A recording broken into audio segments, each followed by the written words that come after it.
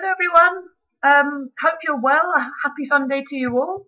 I am speaking to you from my bedroom, as you can see, and I thought I'd give you an update on what's going on at the moment and maybe some prayer requests as well.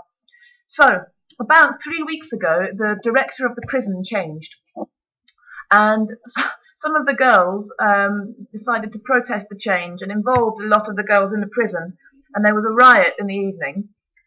So as a result of this, the prison's kind of been in lockdown. I've been in and out a wee bit, and I've seen there's about 16 girls who weren't involved in this. So I've seen them from time to time.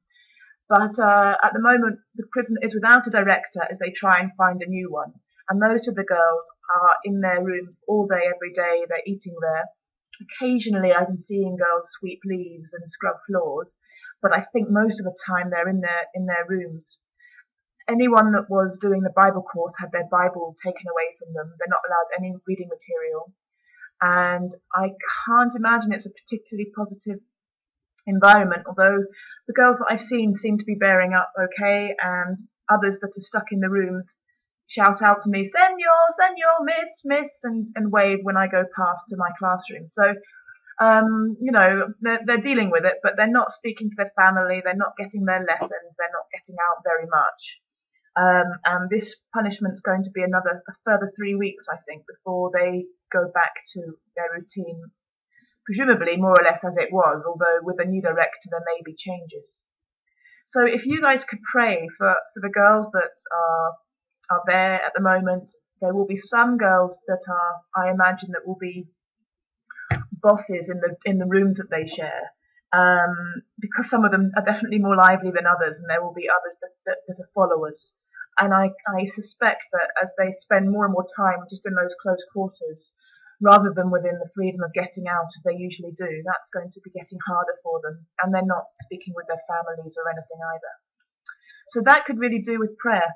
I am, as I say, I'm teaching about 16 girls that weren't involved still. So my classes of 20 have gone down to classes of sort of 3 or 4 at a time, maybe 7 on a good day. And we're doing things like this. I thought I'd show you some examples of what we've done. So this is a worksheet on colours and the body and vocabulary that they've learned, and some stuff on adjectives that we're going to do next week. And I do games with them as well, and just try to get them to speak and try saying things in English. And with the guitar, we're continuing just to learn basic chords and basic strumming patterns.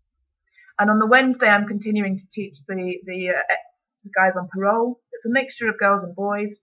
Some of them have really got a natural gift for guitar, and I'm worried will overtake me shortly. So the prayer that I can keep one step ahead, and this is a serious request, that I can find stuff that they can do. Some of them have a real aptitude for the guitar, and it's not an instrument I play very often. So that's really good that they're finding something, and it's lovely to have them discover a talent and a skill that they can enjoy.